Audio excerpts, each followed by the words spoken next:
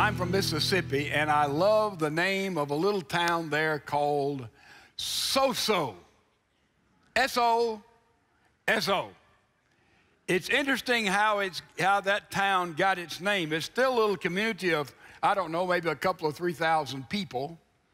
And when they were building the railroad, they sent a group ahead to find a place where they could make a camp. And they had certain things they looked for: water, grassy areas they could feed their animals, forest, little mountain area that'd be sheltered there. They looked for certain things, and when they sent this group back, they said, "Have you found the place?" And they said, "We found a place, and it has some water, but not enough. It has some shelter, but not what we'd expect. It has some wonderful timber, but really it's not expansive. This place we found to build the camp is just so-so." Doesn't quite measure up, not totally inadequate, not totally adequate, but just so-so. Now imagine if you were born and raised in So-So. I still have relatives, distant relatives who live there. If I were to try to understand your life, I'd have to go back and see your background, the community, your family, your education, your whole experience, the So-So experience, right? To understand you. By the same token, if you were born in New York, New York, let's say brought up in the Bronx, educated in the most cosmopolitan, erudite, affluent city perhaps on this earth, to understand you, I'd have to understand your background, your rearing there in New York, New York. Now, what is the point? Somebody who's brought up in So-So, to understand them, you'd have to understand their history. Someone who is brought up in New York, to understand them, you'd have to understand their history. In other words, you cannot take anybody out of the context of their life and have any reading of what they're about and who they are. The old question: does history make the man, or does the man make history? The answer to that is both. Both. Both. And so we come to study Elijah, and a lot of us get confused when we study this book. And the reason we do, we read these chapters. You may have read them in 1 Kings and said, "What in the world is going on? I don't understand this, I don't understand that." The many times we do not understand the Scripture is because we do not know the history, the context of that life or that event. You got it? You could not understand much of the Bible unless you know the context of what is going on. So it's important that we understand the historical context of this man Elijah before we look at his life. Now, most of us know that Israel had 3 kings: Saul, David, Solomon. Each one had their own unique weaknesses, but the one who really brought the kingdom down was Solomon. His life story is a fabulous beginning and a tragic ending.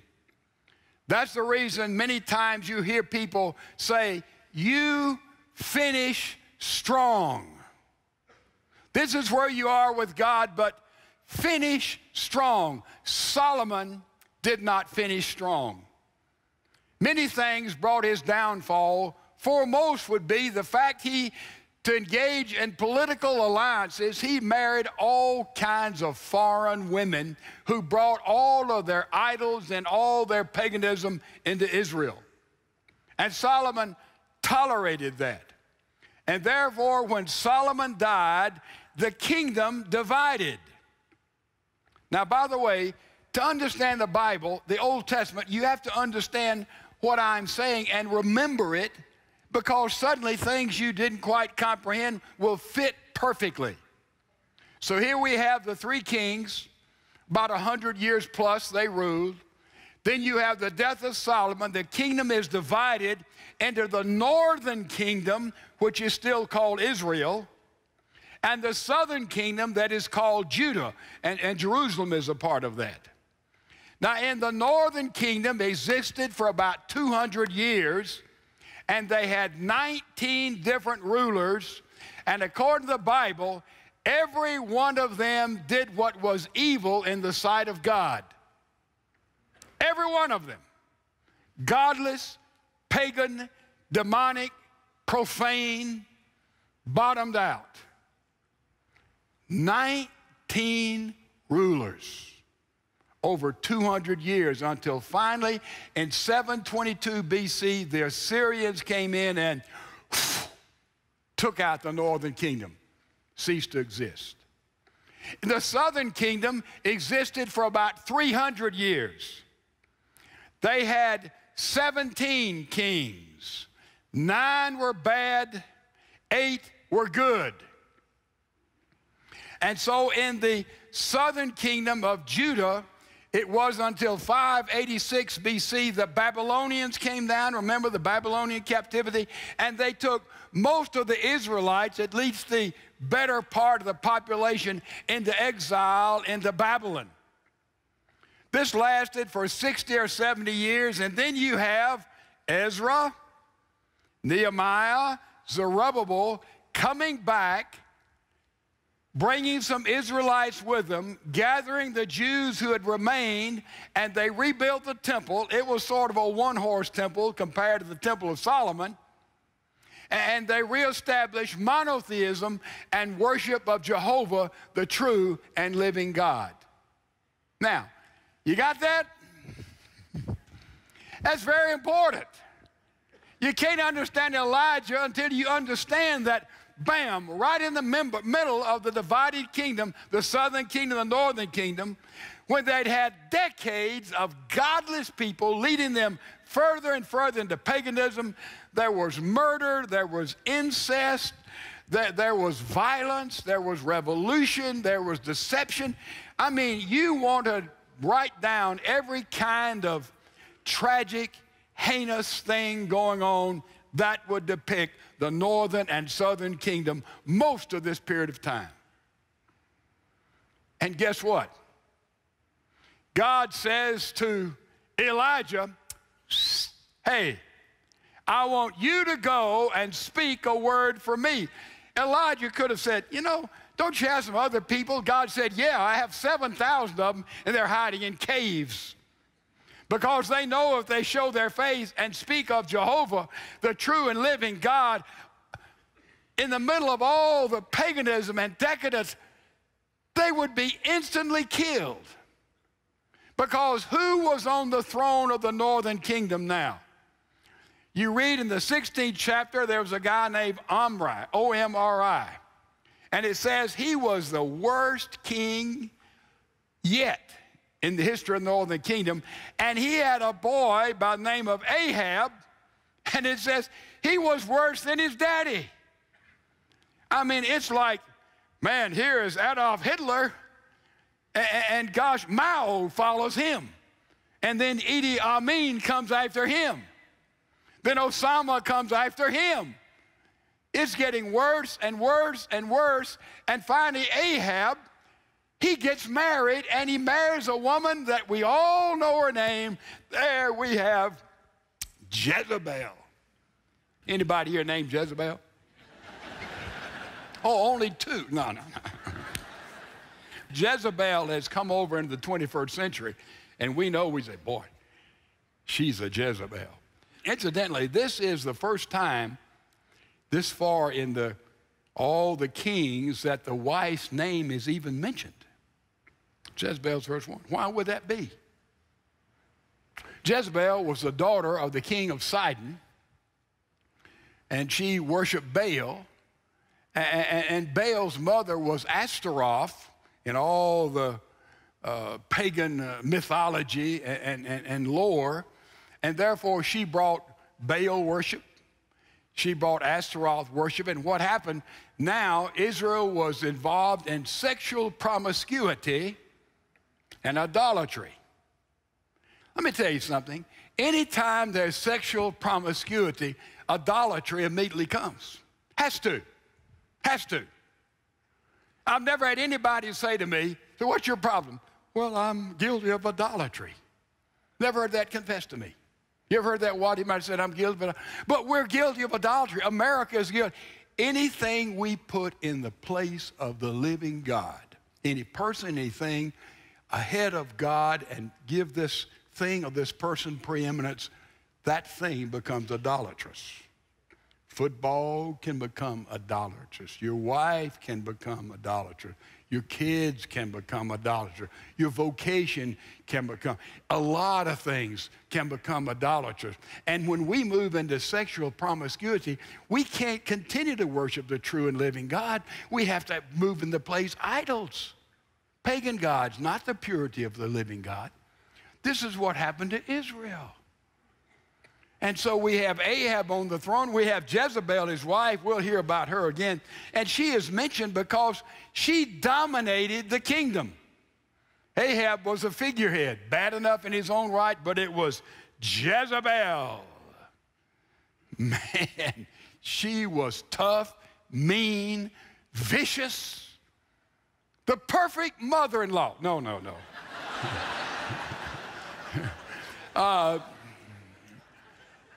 This is Jezebel. Now, onto this scene, we have a guy coming out of nowhere. I mean, you talk about with no background. Look at it. 1 Kings 17, verse 1. Now, Elijah, the Tishbite, who was of the settlers of Gilead. Now, Elijah, when he just merely appeared before King Ahab and he introduced himself, said, what is your name? I am Elijah. Already there was whoo, whoo, whoo by the king. Because his name, El, stands for Elohim, God. J-H, Jehovah. An I in the middle, meaning my. He was saying simply, my God is Jehovah. That was enough for Ahab, just his name. My God is Jehovah, the true God. Then he said, Elijah is from a Tishbite. Nobody yet has found out where Tishba was. A Tishbite? Who is that? I mean, nobody knows, even this day. Archaeologists, scholars, they've tried to find, where was Tishba? Nobody's found Tishba yet. So it also is from Gilead. We know where Gilead is. It was a barren, rocky, tough, desolate place. So Elijah appeared not with robes. He would have appeared with the skins of animal, with the stench of the outdoors about him. Rough, rugged, mountain guy, tough as steel. So we know from his name where he comes from, what he believes. We know from his background what he's about. And then we see something else about this man, Elijah. We pick up in studying his life, his personality. What kind of guy was he? He was an in-your-face kind of guy. I mean, phew. Elijah didn't mince around and beat around and sugarcoat and make it easy to. He just said, bam, this is it. And we see that immediately as we study this man Elijah. We're going to see him as he speaks for God, as he hides with God, and as he depends on God. Watch this. Look as he speaks for God. He said to Ahab, as the Lord, the God of Israel lives, before whom I stand, surely there shall be neither dew nor rain these years except by my word. Anybody have trouble understanding that? He said to Ahab, there's not going to be any dew, there's not going to be any rain until I say so. Clear, isn't it? Clear. And notice how he says, as the Lord lives. He went to the king, he said, I'm not talking about one of these dead idols. I'm talking about the living God. Let me ask you a question. Is God really alive in your life? Do you know God is living, God is moving, God is operating, God is real? That's where you begin. He said, as the Lord lives, I'm worshiping a living God, not some grove, some tree, some idol, some temple, some element. I stand for the living God. Then he says, and here I stand. What's he say? I'm God's representative. I'm God's spokesman. And then he goes and he pronounces upon them the word of God. He knew the word of God. Where did he get the idea that it wasn't going to rain? We know it didn't rain for 3.5 years. Where did he get that idea? He found it right back because he knew the scripture. In Deuteronomy chapter 11, listen. Verse 16, Deuteronomy 11:16. Beware that your hearts are not deceived, and that you do not turn away and serve other gods and worship them. That's what the people had done, haven't they? Or the anger of the Lord will be kindled against you, and he will shut up the heavens so that there will be no rain, and the ground will not yield its fruit, and you will perish quickly from the good land which the Lord has given you. What is Elijah saying? He's saying that prophecy in Deuteronomy 11, it's coming true. It's not going to rain. No dew until I say so. How profound would that be if someone stood today and said, I have a word from God that there will be no oil coming out of the ground until I say so. Let me tell you what would happen. We would know it in a couple of days. You know, we have some oil, we have some gas, and then about a week, about a month, and all of us would be living in primitive conditions just that quickly. Just that quickly. Don't misunderstand what I'm saying. If I stood, there will be no more oil produced until I say so, and let that happen for 3.5 years, the world would be closed. The world would go back to a kind of lifestyle that we knew in the 1800s. Literally. So I'm telling you, this got the attention of the king Ahab as this man of God, this fearless prophet, coming out of the boondocks, Mississippi, the backwoods. And he stood there and said, this is what will take place as a judgment upon the godlessness of the land. So we see Elijah speaking for God, and then we see a strange verse here. It sort of jumps out at you. Verse number 2, the word of the Lord came to Elijah saying, go away from here and turn eastward and hide yourself by the brook Cherith, which is east of the Jordan. Now, wait a minute. Elijah must have thought, I'm a palace guy. I've been over there in nobody, nowhere long enough, and I have spoken on behalf of God to the king of the land. Don't I need to go all over Israel and tell everybody what's going to happen? It's not going to be any rain because of all the evil the king and everybody's doing. He said, I need to go on several crusades. I'm a palace spokesman. Listen, once you've been to Paris, it's hard to go back to the farm. I'm a palace guy. I spoke for God. I looked the king right in the eye. I need to go tell the people what's going on. And God says, no, Elijah, go and hide it. Go hide yourself. It's tough. Go to Cherith. The word Cherith means to be cut off. Cut yourself off from everybody. He told Elijah to hide. Why? For his protection. And because God wanted to do something with Elijah that he couldn't do as long as he was in the spotlight, in the forefront, fighting his own battles. Go hide yourself. We see Elijah hiding with God, and then we see Elijah depending on God. Look what happens while he's in this Cherith, cut off from everything and everybody. Tremendous things happen. Look what happens. Verse 4, and it shall be with you, it shall be that you will drink of the brook. I have commanded the ravens to provide for you there. And so he went and did according to the word of God. He was obedient. For he went and lived by the brook Cherith, which is east of the Jordan. Verse 6, the ravens brought him bread and meat in the morning and bread and meat in the evening, and he would drink from the brook. Let me tell you something. That's something. Here is a bubbling brook, cool water. And the ravens, who were unclean birds, God used them supernaturally to bring to him sandwiches in the morning, meat and bread, and dip and sandwiches every afternoon, meat and bread. Bubbling brook, meat and bread. You see, the bubbling brook would be natural, and the ravens bringing food would be supernatural.